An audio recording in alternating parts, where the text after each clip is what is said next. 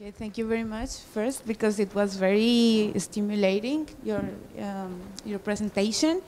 I would comment of share one of my thoughts during the presentation, and I will refer first to something that I think that you clearly explain, and it has great impacts in the way we think about capitalism, and even more for the critical theories in capitalism.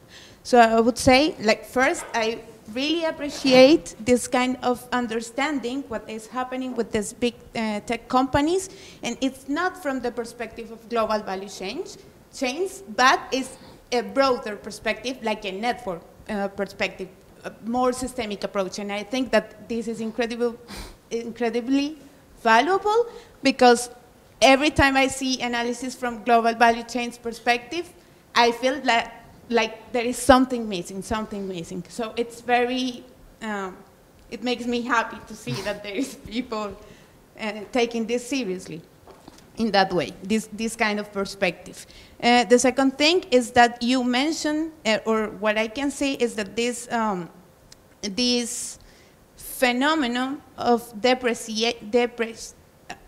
never-ending depreciation of their core assets that these big tech companies have, it's like the key to understand what is happening. And I think that it has to do with time, with other, I don't know, complexities, but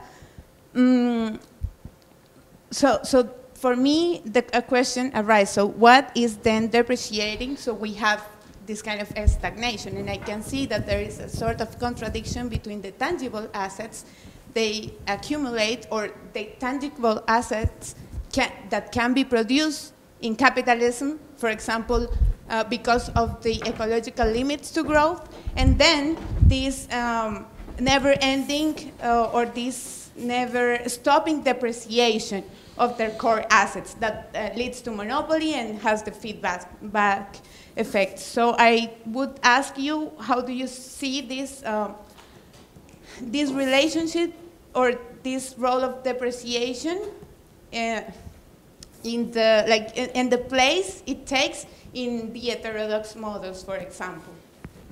It has to do with innovation, etc. And the other thing is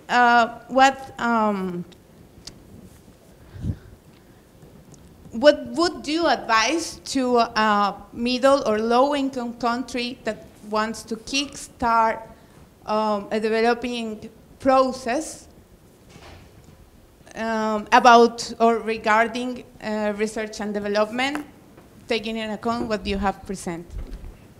Take 2 or 3 questions. Yes, sure.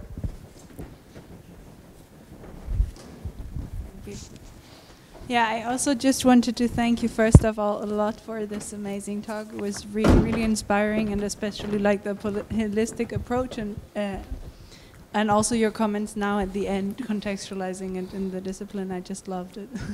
So, and I basically wanted to ask you to expand on your comments on pharmaceuticals industry, if you can. Because you raised it a number of times, but you didn't go into it, and I was wondering how to what degree there's even an overlap with the processes that you've been describing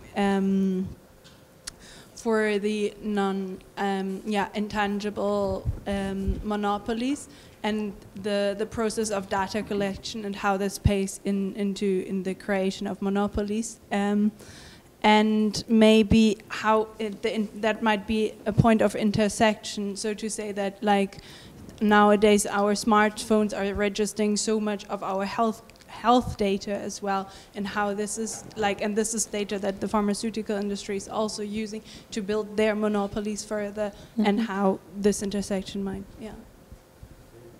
Thank you. Yeah, thank you very much for this presentation. I do feel that I have 1,000 questions that I would like to ask here, and maybe 90% of them relate to China, but I will not. I swear, I will. talk about China concerning other developing countries as well. Okay. Just that when we're talking about the rise of China and how exactly does China actually represent an alternative, or actually an alternative way of integrating within international monopoly capitalism, there is one thing that for me it's quite interesting to see, the idea that in the end, when you finish your paper, the second one, the Rikap and Lundvall, understanding that the way that China engages with this corporate systems of innovation is extremely different. And this has a lot to do with the idea that the state has a different role in that system of innovation. And for me, I would just like to ask, what exactly are we talking about when we mean the state? Because we know that from also your explanation, maybe the presentation from Kamal and Ted, that we cannot replicate, maybe we not even want to replicate the experience of the state. But when we're talking about the role of the state, and for me that's clearly in the literature of national systems of innovation, but we're now talking about national systems, we're talking about corporate ones. So my question for you is maybe, how can we understand the role of states, and especially global south states, who are already facing external restrictions, already facing a lot of peripheral constraints to their national development? How can they actually be part of this system of innovation, which is a corporate one, but could also be related to the national developmental strategy? So maybe it's an open question. But yeah, thanks. Okay. Again, I always risk speaking too much, and I really don't want to do it. So, but again, really amazing questions. Okay, so I will just say a couple of things. So in terms of stagnation and where it comes from, so innovation, what basically allows is to develop productive forces. So therefore, to produce the same thing with less amount of time. But that assumes that the innovation is being deployed in the whole industry. If that is kept only by some, that's the first way of looking at how that will not result in economic growth. The other way to look at it is when you access to knowledge, as the whole society accesses knowledge, there are way more people and organizations that can further develop new knowledge on that basis. Whereas if that is kept only within the realms of a corporate innovation system, and the company only gives access to certain things to one university, other things to another university, other things to a startup. So not even all the actors participating in the corporate innovation system have access to all the knowledge. And this is said in many interviews also, people that receive funding from, let's say, Amazon, and they say, yeah, well, no, we had access to that or that, but then no, the data, of course not, that, of course not. So it's not that by even working with these companies, they get access to all the knowledge. So it's just a matter of recognizing, although it's counterfactual, that just if more people, if more organizations have access to the last developments in one field, the chances to keep developing new things and therefore innovating more and therefore growing more eventually will be higher. And that's why when I was answering the question about stagnation, I said it's not just as simple as say, okay, we are going down as a society, we're not growing. It's what could be happening given the technologies that are being developed, whereas what's actually happening. So that's why it's also complicated to show it. And just to say one word about that I forgot also before, many of the researchers that I've been working with are, and some of them in different ways, not publishing yet, but we are trying to put together a European Commission project on intellectual monopoly capitalism that focuses on the macroeconomics, that focuses on the stagnation question, I mean, that tackles many of the things that we know we haven't developed and that need to be developed. So just to say that it's not that we don't care at all. And then I will put together two questions about the role of the state and middle low income countries, and I will say some words of China. So the case of China, although it has a lot of specificities, I would say first, I would never recommend any country in the world to follow China's recipe. First, it would entail destroying all the existing labor rights. I would never recommend a Latin American country. Most of them have a lot of history of building their unions, and I would never recommend to destroy those like historically built rights and accept lower wages so that the state can collect money and then with that money fund other things. The second thing to say is that China was unique not only, as you were saying, guys, because it has a huge population.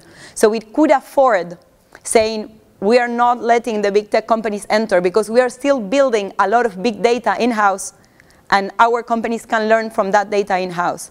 The original strategy of China was to accept multinational corporations enter in China as far as they transfer technology to Chinese companies, in particular to state-owned enterprises, and that failed. When we see the whole picture and we see, okay, China accepted multinational corporations, require technology transfer, and the state was very powerful, and now look at China, it's super powerful. And we skip what happened in between. In between, what happened was that those companies were not transferring technology, but that the state was powerful enough to say, this is not the way, and we need to put a lot of money that they were in part collecting thanks to the Chinese people, that were working under very awful conditions during decades, and put part of that money choosing sectors. Because China, if you look at all the other industries that are not related to digital, is not such an hegemonic power. It's digital, it's finance, it's construction to some extent, and that's it. So it was a conscious decision, a conscious planned decision of the state to focus on certain technologies, to focus on certain industries, as much as it was the decision of the US.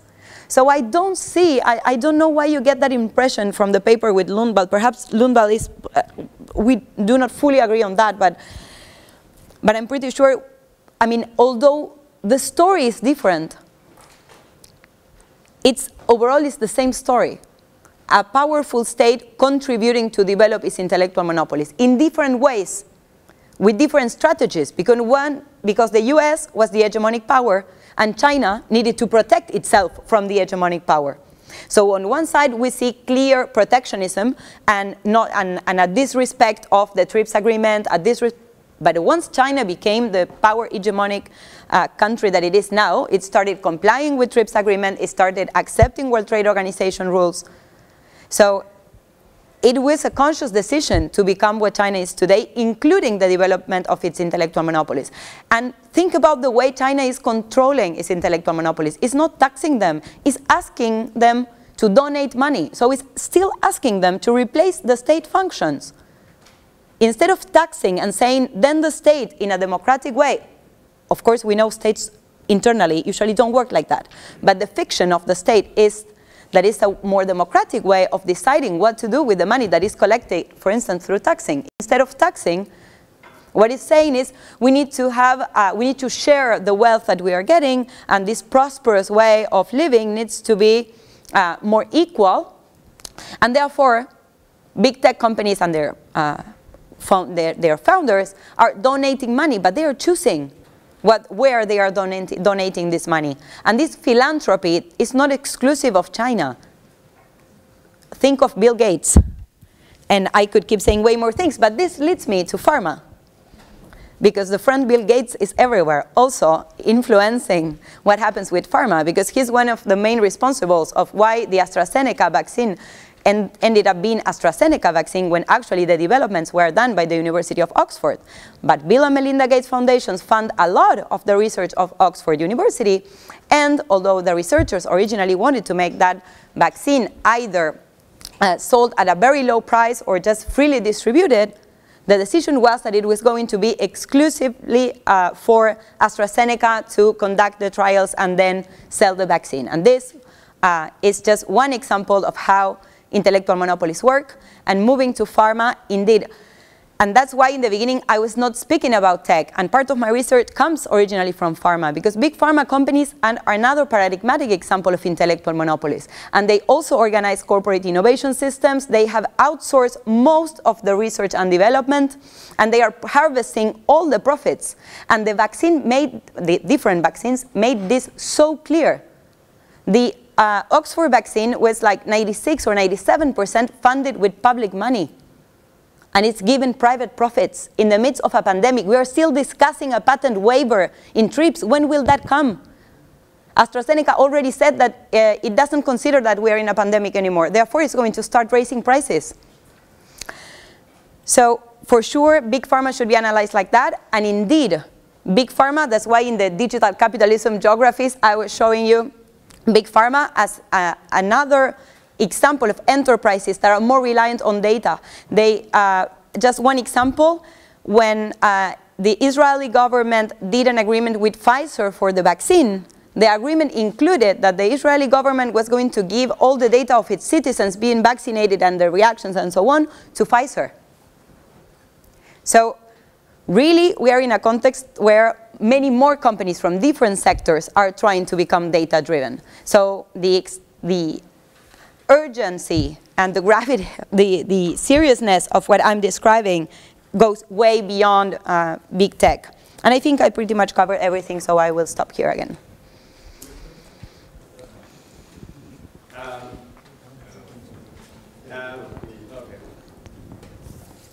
What I wanted to say is basically similar to what you just touched upon.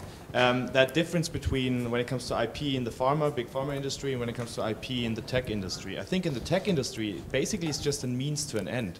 Because I mean, the type of monopolies that companies like Amazon are trying to reach kind of reminds me more of like the classical monopoly of like the Rockefeller times, where you have just such an important position in like an economy, more importantly in an infrastructure of how a society works. In the case of Amazon, that would just be retail in general. That the IP is just like a tool to ensure that you are securely in that position, in that society, where you have this like almost like a gatekeeper is not really the right word, but like such an important position in a critical infrastructure position in a society that basically the society can't work without you anymore, and that of course gives a company a lot of power. This is why regulation doesn't work. Yeah, and I wanted to. Do you think that that also is like an important difference between the two?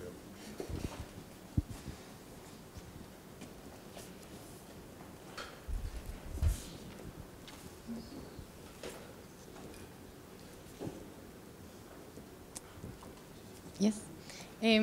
Thank you very much for your inspiring talk. I just wanted to ask a very open and difficult question, but first of all, thank you also because last weeks, like in the joint seminars we have, we always end up with this sensation that we really need to change things in a lot of perspective, and we kind of feel like we are the ones who has the answer, and it was very nice to hear that we don't have the answer, but maybe it's about more the genius, but not the genius, so it's not an individual idea, but try to create a community for creating these ideas. But I really liked when you said that we need a plan, because a plan has been made within the ones who has the power right now, and are using the tools. And we know how to use the tools, we just need to embrace them somehow in this community creative sense. So my question will be like, how do you imagine like this planning could be made beyond a market or a nationalist approach, as we need to really fight these forces in a more international way? So what kind of, I don't know, organization or activism, and not only from desde la tribuna idea? Yeah.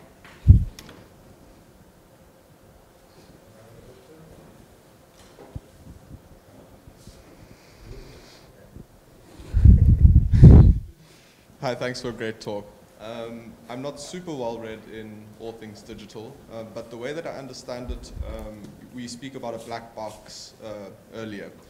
And to my understanding, it's also a bit of a black box in terms of these tech giants, where their revenue actually comes from specifically, right? And so in terms of trying to shine a light on the bandit and not look at its shadow, I wonder about the role of reporting requirements for tech giants. Okay, I think this is one of the ways that we can regulate, because you can't regulate what you don't measure, right, or specifically. So what is your vision of this and its ability to temper predation? Thanks. Okay. Again, thanks a lot for the questions. I would say that IP indeed has different roles according to different types of intellectual monopolies. In the pharma industry, it's essential because you can always do reverse engineering, and you've seen that like everywhere. That's partly why these companies were so so anxious and were pushing so much for the TRIPS agreement, because developing countries were doing reverse engineering, and the biosimilars are basically a way to try to use reverse engineering to create a slightly different molecule and still treat the same thing. So intellectual property rights are way more important for some sectors, pharma in particular, and we've seen this with the pandemic. In the case of tech, as I was showing, secrecy is way more important. And that's why it connects with the idea of the black box and the fact that we are seeing a lot of intangibles that we were not even aware of before. And this is also why in some papers they just measure, and this is going back to your issue about the problems of measuring. There's a paper, I like very much the colleague, and we exchange things quite often, and he's quite nice, but he has just published a paper saying, finally, the tech giants are not so intensive in intangibles because they are super intensive in intangibles, and their intangible assets are not such an important share of their total assets. And it was like, dude, even the neoclassical economists are saying that we do not measure data. They harvest data for free. There is no way for measuring the data that is being harvested. They undervalue all their intellectual property right, all the algorithms that are kept secret. They don't even know actually how to value it, probably. So, of course, they are undervaluing, and they are so intensive in tangible assets because they have all those intangibles that need to be kept somewhere and to flow around. So, overall, we lack a lot of new indicators, and we are working on it. No, and I don't know I mean, we are aware of that with colleagues working on this topic, and we are trying to find indicators to try to show data concentration. We are trying to proxy this, going back to the discussion about the material things you were saying. Behind data, behind algorithms, we have labor, and that is something that is easier to measure. So we are trying to use data from global databases that try to provide information about labor to proxy data concentration. And we'll see how it goes, because of course, again, we go back to the problems of statistics, and that most of them are being elaborated at the national level, and we want to analyze global problems. Therefore, we will need to rely on private databases on labor, LinkedIn, basically. So we need to rely on Microsoft for this. But still, we need new indicators. Indeed, annual reports are very ill-equipped. Still, there are things that can be done. We still need to look at annual reports.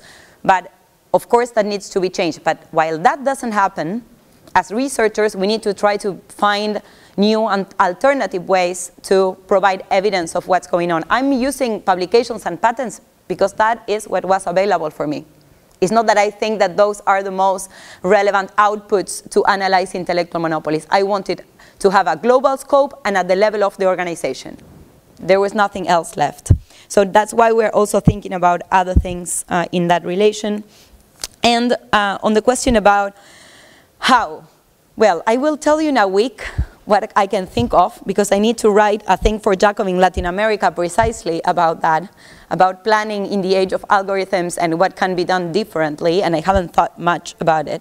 But I can tell you one thing that I've been considering, or different things. The first is that we need to rethink about unions. Unions are mostly nowadays being organized at the level of the industry and within a country. And production is organized at the global level and crossing different industries in subsystems of production. So we need to rethink even of the institutions that were originally born to counterbalance capitalism, to get something back to workers. It's even defensive in one way, but even unions are ill-equipped. Another thing is the type of skills that we need to develop.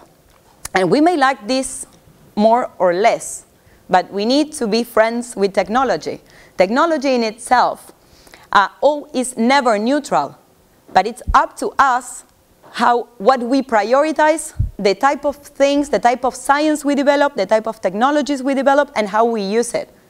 The decisions on nowadays on what type of AI is being developed are being made by tech giants, even the startup companies, and with all the this very fantasy world that is built around them. they get money that they are funded by either tech giants or venture capitals that are very concentrated.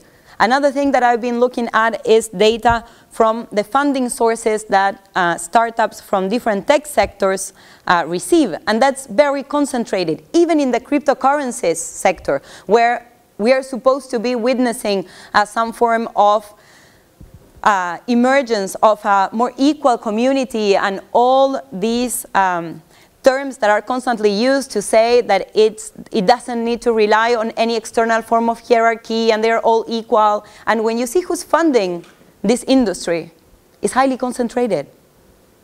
Therefore, again, hierarchies constantly emerge in capitalism. So we need to understand that, but and to think about alternatives. And to do that, we need also to have our own research agendas. So that's another thing that can be done from now onwards. My research agenda, of course, it's related to my personal interest, but at the same time, my research agenda is deeply political, and there is no researcher that is objective. That doesn't exist, because doing research is an activity. So we are always involved in doing that. It's work, it's labor. So as much as someone put labor in this, I'm putting labor in my paper. So I cannot be exempted from the paper.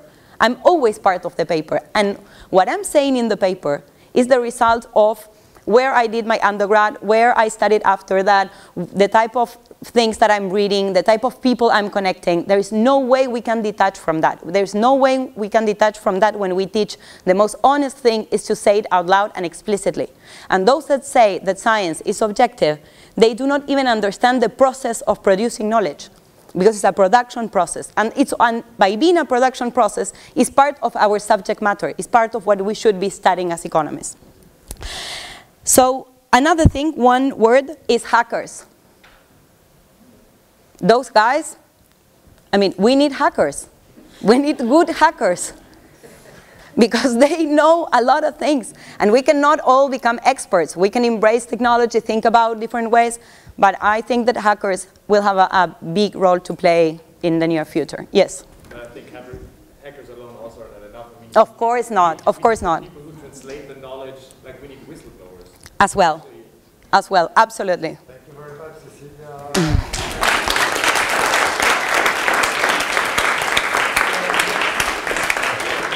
No, and thanks to all of you. It's been great and a pleasure.